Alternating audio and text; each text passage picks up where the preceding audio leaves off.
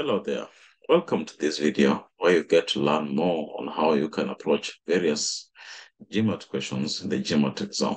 In these videos, we do select questions from various topics and we walk through them together with you to show you how you can approach the questions using various strategies as you learn better approaches and also probably gain a better understanding on how you can do so. My name is Joshua Obuya, trainer and a mentor with the Kenya Elite Program under the GMAT training section. Welcome aboard and hope you will learn more. Thank you.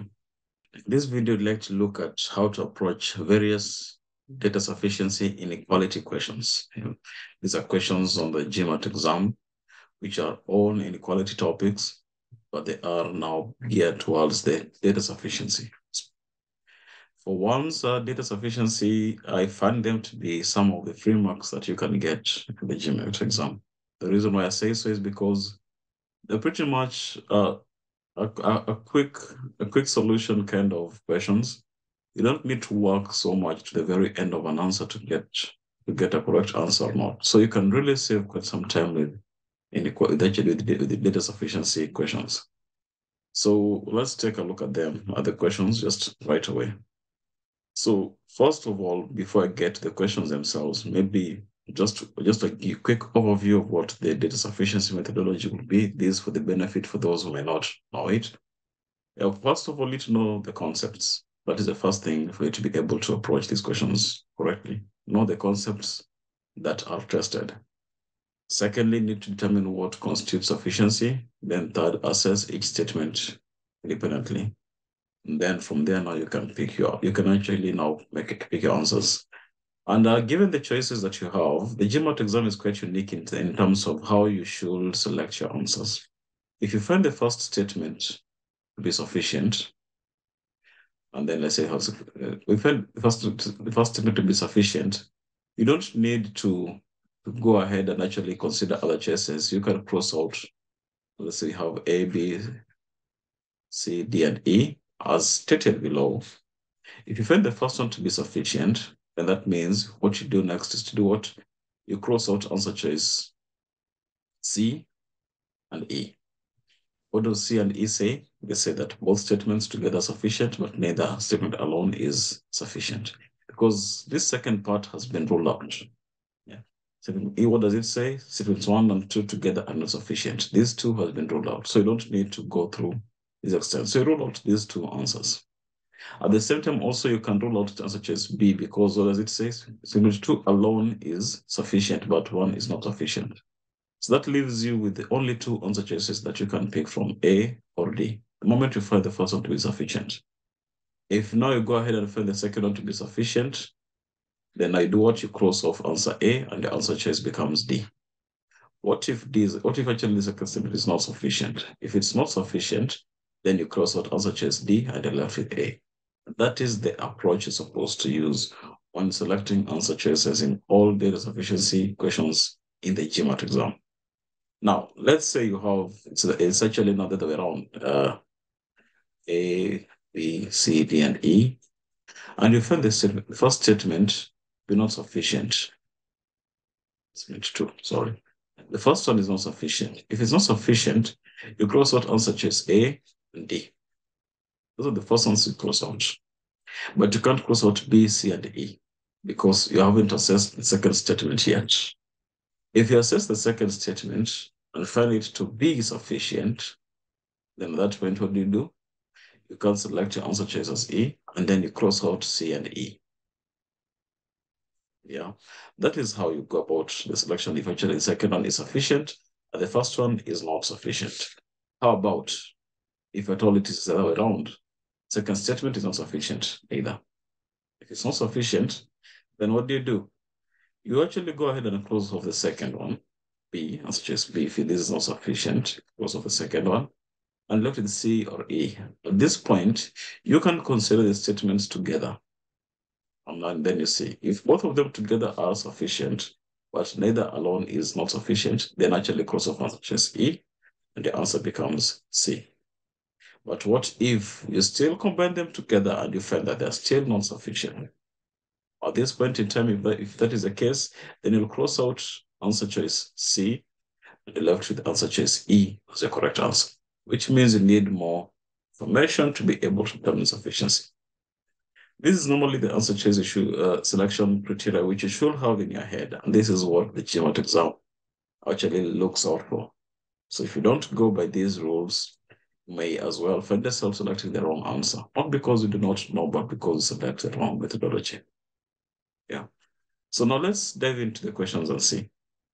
The first category of questions we'll see are sub 600 level questions. These are questions which students don't have difficulty getting the correct answer, and therefore they're actually being deemed to be of easy difficulty.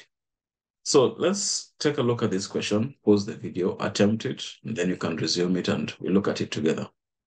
So first category of questions are questions which are in the sub 600 level of difficulty. These are questions which many students don't have a challenge getting the correct answer. That's why they are deemed to be of easy difficulty. So why don't you go ahead, pause the video, attempt this question, then you can unpause, we attempt it together. Now we're being asked that is x times y the absolute value? Is it greater than x squared times y squared? If you had to remove the negative sign from x and y and you multiply them together, will that value be bigger than if you had to square x and multiply the square of y? That's what this question is asking you. So before we go to the statements and examine them, what would determine sufficiency? What scenarios do we have that could make the value of a number multiplied by a different number be less than the square of it? That's actually what we're looking at. If x and y multiply together and they're less than the squares of each of them, what conditions will need to be satisfied by the numbers to be able to achieve this? So given the number properties that we are aware of, if you square a fraction squared, if you square it to be less than the number itself. Fraction, yeah. Then the original fraction, let's say now original. Let's say original, yeah. That's what is happening. That's a fact that you do know. For instance, if you have a half and you square it, you'll get a quarter. Quarter is less than a half. That is one situation which you normally have. And the fraction needs to be less than 1. That is the other condition which needs to be fulfilled. Because if the fraction is greater than 1, then it won't satisfy this. If you square that fraction, it will be less. It will actually be greater than that number. So only fractions less than 1 are the ones which, if you square them, they will be less than their original number. Also, a fractional decimal less than 1. That is what you're looking at. If at all it's greater than that, you won't have that condition being satisfied. You can try that out and confirm. So with that given, that means that x has to be a fraction less than 1, greater than 0, but less than 1. The absolute values, that is, yeah. And y, the same. Y also has to be greater than 0 and less than 1. That is the absolute values, because if you check the negative side, it will not be the case. But nonetheless, the absolute values of each of them have to be less than 1. That's what we mean. So if you have these conditions being satisfied, then actually we do have, what do we have? We do have x squared and y squared being actually equivalent to that. That is what we'll be looking out for. So now we can go ahead and examine our statements. Are the absolute values of x and y less than 1? That is what we're looking at. They're less than 1, the absolute values. If we get that in the statements, then that statement would most likely be sufficient for both x and y. So the first statement states that x squared is less than a quarter but greater than 0. That means x squared could be 1 over 9, would be what? Let's say 1 over 9, or 1 over 16, 1 over 25, etc. So on and so forth, because these ones now will actually be, if actually you find the square roots of each of them to get the values of x, you'd get a third, a quarter, a fifth, and so on and so forth.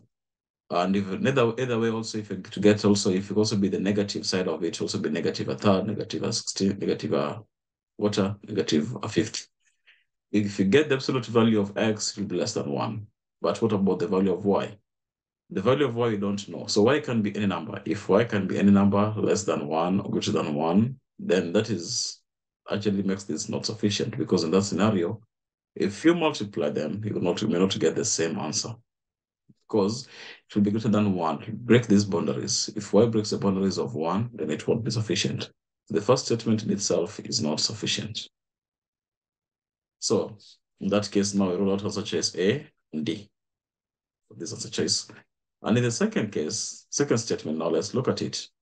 0 is less than y squared is less than 1 over 9.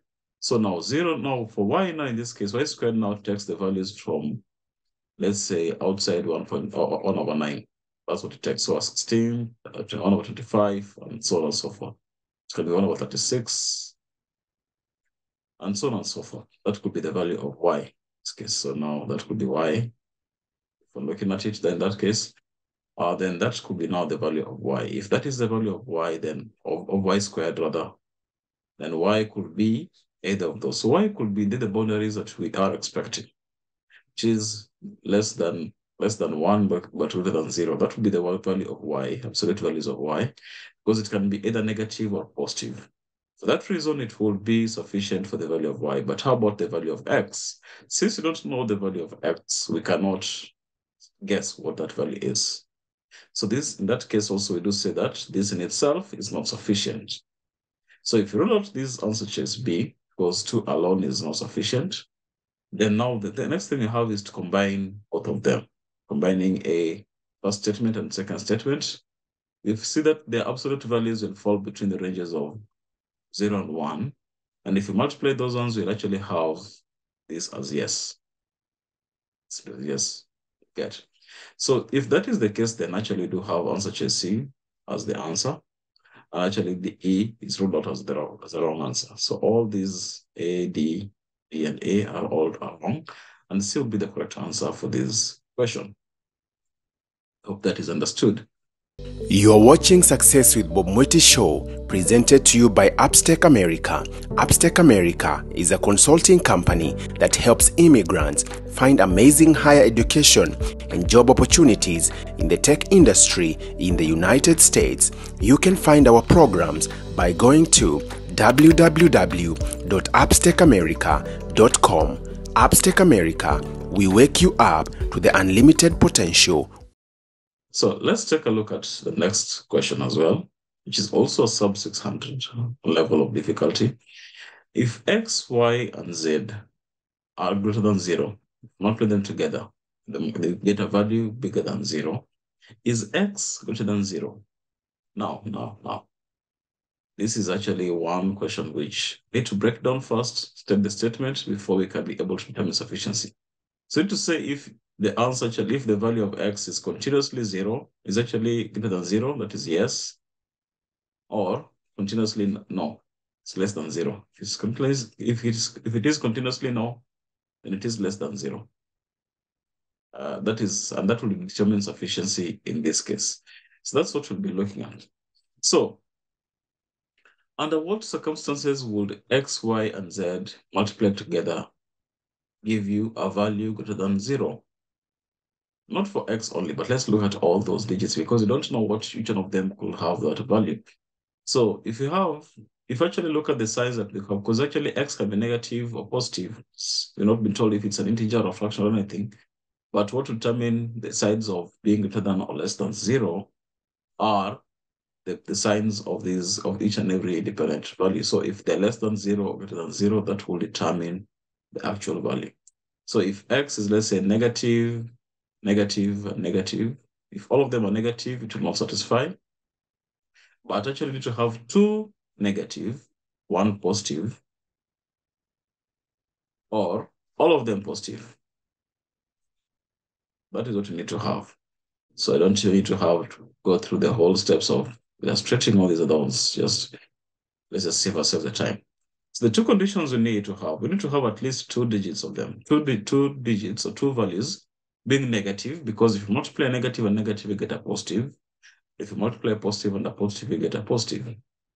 So in that situation, then you'll have x, y, and z greater than 0.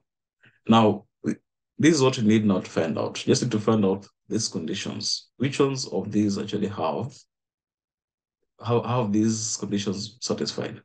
If you have these satisfied, then actually have a continuously yes. If you have this not continuously satisfied, then you have actually continuously no, and those will actually contain what is sufficient. But if you have yes or no, then that is not sufficient. So that's what you're looking at. So being told that x, y is greater than 0. What does it say? This means that x and y are both of them are either positive or both of them are negative. In what scenario we will get x, y, or x, y greater than 0. But since you don't know the value of z, if z is negative, less than 0, then this whole product will be less than 0, be negative. If it is positive, then actually all this product will be greater than 0. So you'll have a yes and a no scenario playing out. So that makes this one not sufficient. Yeah. How about the next statement? You have xz greater than 0. What does this mean? The same analysis as we had in the first one. Either both of them are positive or both of them are negative. But do you know the value of y? Now we don't know what side of the number line it is on.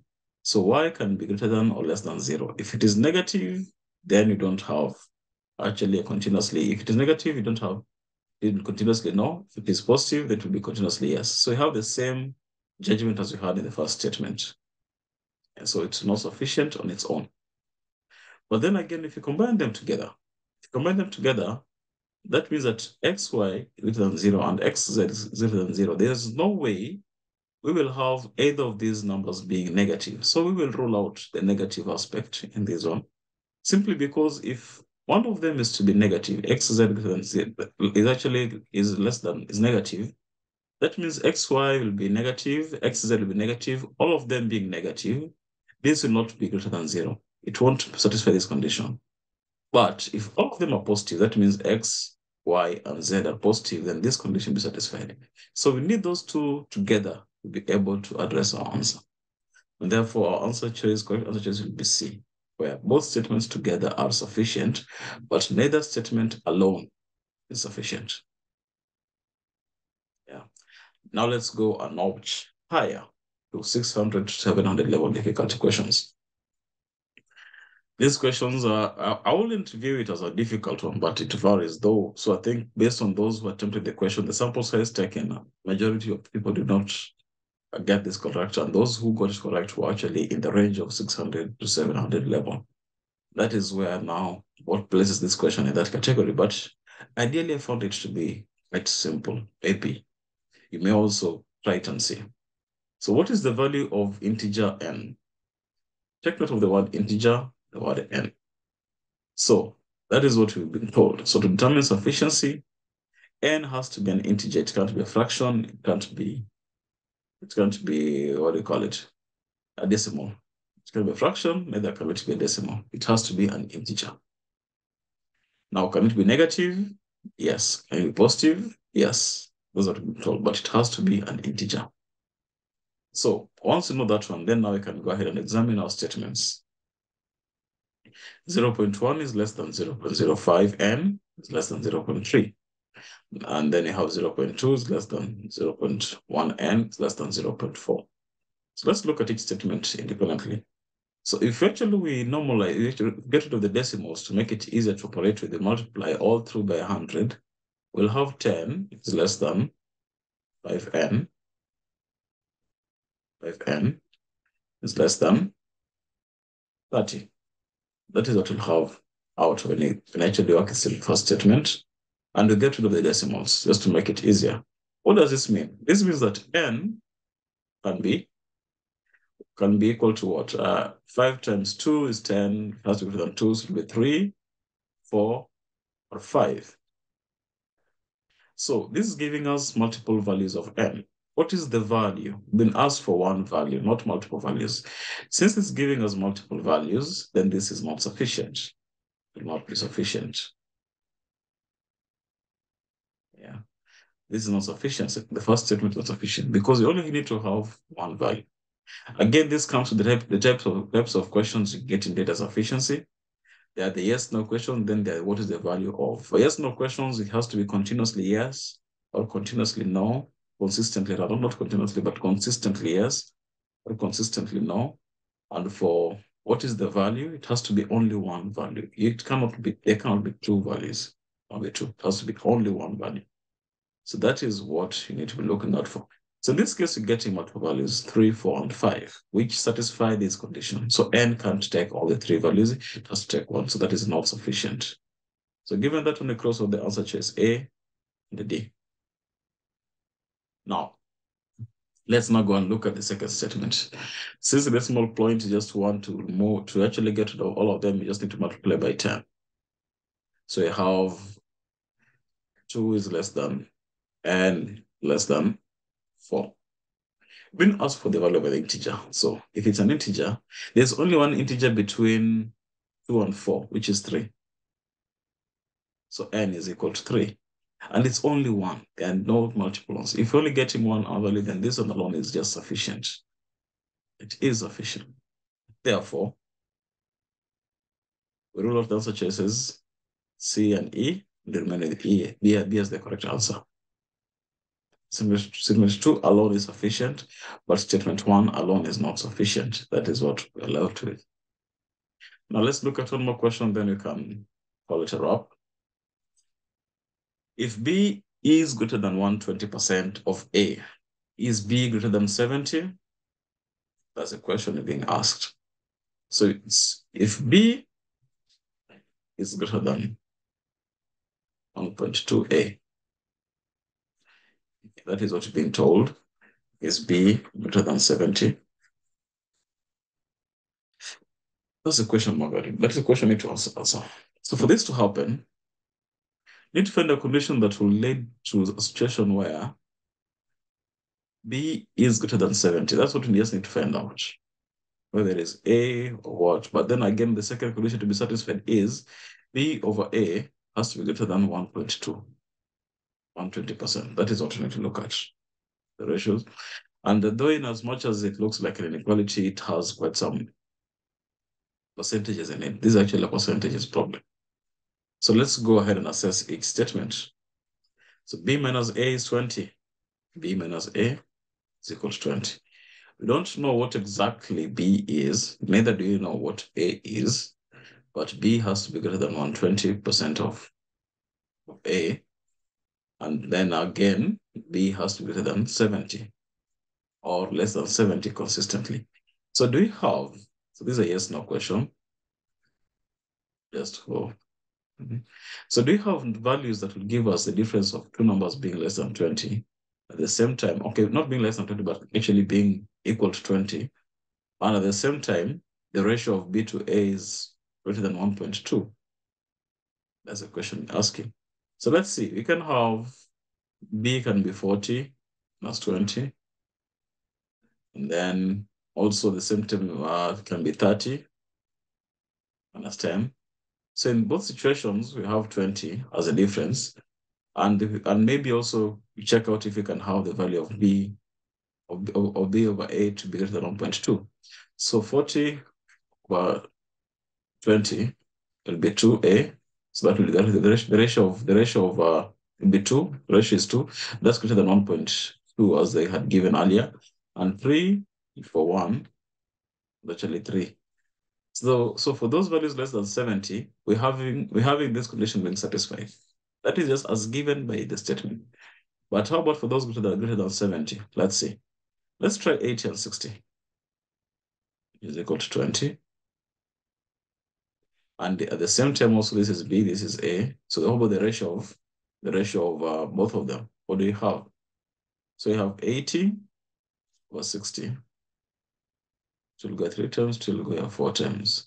So that will come to 1.33, which the ratio is greater than 1.2. And B minus A is greater than, B minus A is equal to 20.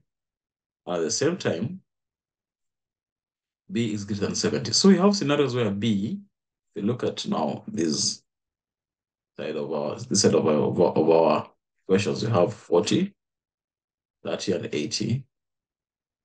All these conditions we have, they're showing that B, in some cases, is less than 70, but satisfy the condition given this statement as it is. And B also satisfy the condition and is greater than 70. So again, we're getting a yes and a no. some situations. So this is actually not sufficient.